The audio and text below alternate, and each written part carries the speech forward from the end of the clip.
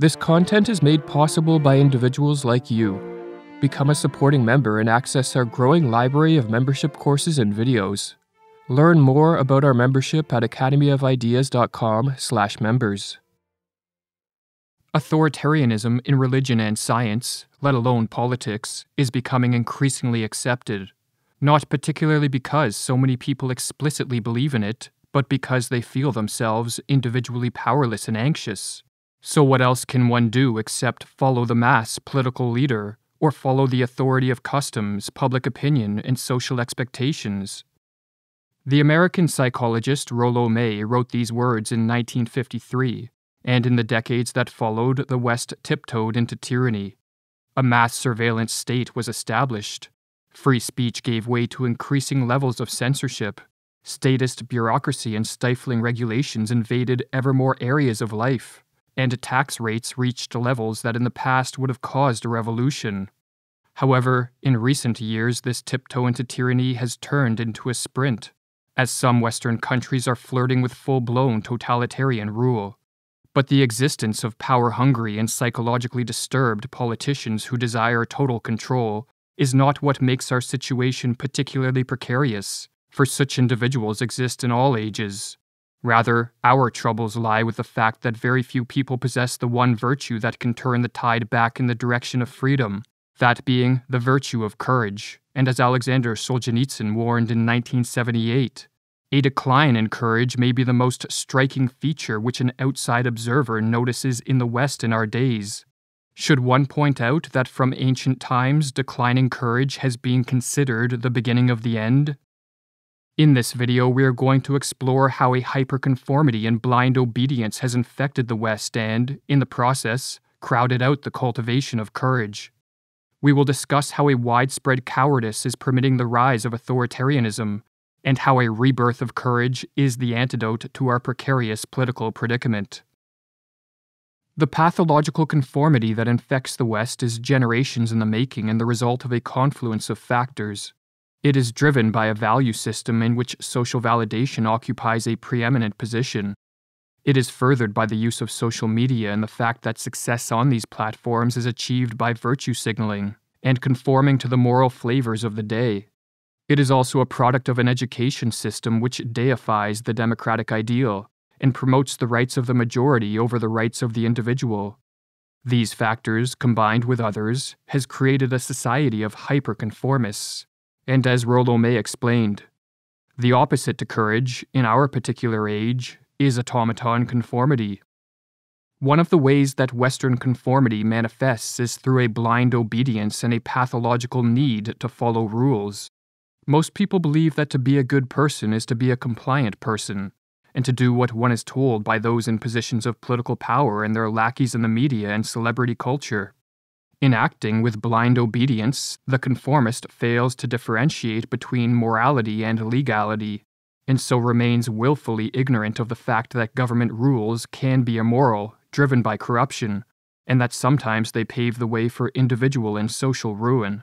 Or as Rollo May explains, our particular problem in the present day is an overwhelming tendency toward conformity. In such times, ethics tend more and more to be identified with obedience. One is good to the extent that one obeys the dictates of society. It is as though the more unquestioning obedience, the better. But what really is ethical about obedience? If one's goal were simple obedience, one could train a dog to fulfill the requirements very well. To see other people exercise independent judgment, self-responsibility, and self-reliance disturbs the conformists' belief in the value of obedience and so threatens their sense of self. It is not the case, therefore, that the conformist obeys while permitting others the freedom to make their own choice. Rather, as Stanley Feldman explains in a paper titled Enforcing Conformity, people who value social conformity support the government when it wants to increase its control over social behavior and punish nonconformity. Valuing social conformity increases the motivation for placing restrictions on behavior. The desire for social freedom is now subservient to the enforcement of social norms and rules. Thus, groups will be targeted for repression to the extent that they challenge social conformity. When a majority advocates for the government enforcement of conformity, a society places itself on what the psychologist Irvin Staub called a continuum of destruction. As the government uses coercion and force to punish a non-compliant minority, the majority rationalizes their support of such authoritarian measures by further demonizing the non-compliant, thus leading to increasingly severe government measures. One psychological consequence of harm doing is further devaluation of victims. People tend to assume that victims have earned their suffering by their actions or character. In several countries in the 20th century, such as the Soviet Union, Turkey, Germany, Cambodia, and China, government measures such as banning certain minority groups from restaurants, pubs, cafes, and other public spaces, imposing curfews, expelling them from their jobs, forcing them to pay fines, and restricting their freedom of movement and assembly, functioned as the first steps on a continuum of destruction that ended in mass scapegoating, mass imprisonment, and mass murder. In his book The Psychology of Good and Evil, Irvin Staub elaborates on the psychological mechanism that facilitates a continuum of destruction. How does harmful behavior become the norm? Doing harm to a good person or passively witnessing it is inconsistent with a feeling of responsibility for the welfare of others and the belief in a just world. Inconsistency troubles us. We minimize it by reducing our concern for the welfare of those we harm or allow to suffer. We devalue them, justify their suffering by their evil nature or by higher ideals. A changed view of the victims, changed attitude toward that suffering, and changed self-concept result. To counter the continuum of destruction that is a product of too much conformity and too much government force, more people need to act with moral courage. Moral courage entails a willingness to encounter risks so as to defy immoral orders, reject authoritarian government control, and to stand up for the disappearing values of truth, freedom, and justice. And as Rushworth Kidder explains in his book Moral Courage, where there's no danger, there's no courage. Anyone can endure security and well-being. The real challenges arise in the face of hazard. So it is with moral courage, where danger is endured for the sake of an overarching commitment to conscience, principles, or core values. Some acts of moral courage are accompanied by mild risks, such as being ridiculed, insulted, or ostracized. If, for example, we speak out against a status quo belief in the presence of a group of conformists, or if we refuse to adhere to social practices or mandates that are immoral or idiotic, we may lose friends or attract choice words from the obedient, but this is a small price to pay in exchange for doing what we believe is right, for as Rollo May explains, the hallmark of courage in our age of conformity is the capacity to stand on one's own convictions. However, sometimes acts of moral courage are accompanied by more grave risks, including but not limited to the loss of employment, physical or financial penalties, imprisonment, or in some cases, even death. Of all the agonizing ethical dilemmas facing humanity, writes Rushworth Kidder, few are more wrenching than the choice between what's right for the world and what's right for you and your family. Carl Jung called the men and women willing to confront great dangers in defiance of tyranny the true leaders of mankind. And to learn about the mindset of one of these leaders, we can turn to the story of Viktor Pestov. In 1967, Pestov was a 20-year-old living in the Soviet Union.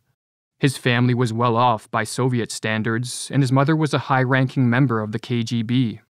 Yet Pestov could not avert his eyes from the boot of tyranny that was crushing society, and so he took a keen interest in political matters. And when Soviet tanks rode into Czechoslovakia and violently stamped out the human rights protest known as the Prague Spring, Pestov told his friend, "We must do something about this." Pestov and his brother set up a clandestine group called Free Russia, and he warned those who joined that they would likely be arrested within the year. Yet all agreed that the battle for freedom justified the risk, and so they began publishing pamphlets exposing the lies of the Soviet regime and snuck out in the dead of night to distribute them. The KGB quickly identified the group as a threat, and in 1970, Pestov was arrested.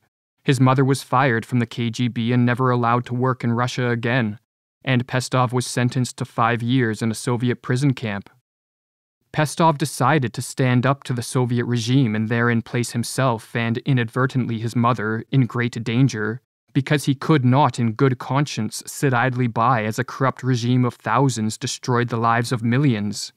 He understood that if he did not stand up for the freedom of others, he could not expect others to stand up for his, and that if nobody did anything, everyone was doomed.